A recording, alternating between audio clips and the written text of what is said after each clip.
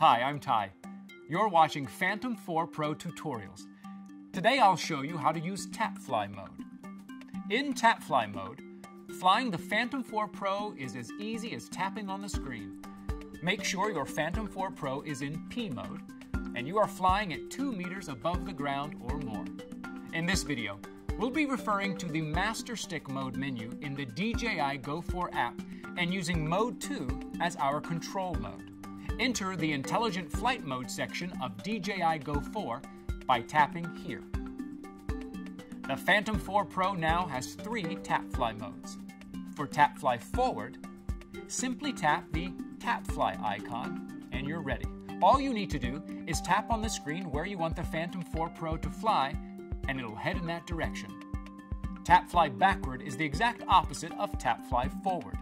Simply tap the screen in the opposite direction of where you want to go. In TapFly Free, you can now lock the forward direction of the Phantom 4 Pro without locking the camera direction in place, allowing you to turn the aircraft in the air as it flies. See? Just move the left stick on the controller left or right to pivot the Phantom as it moves automatically through the air. To change speed, you can use the speed bar on the right of the app. And if you want to go in a different direction, just tap somewhere else on the screen.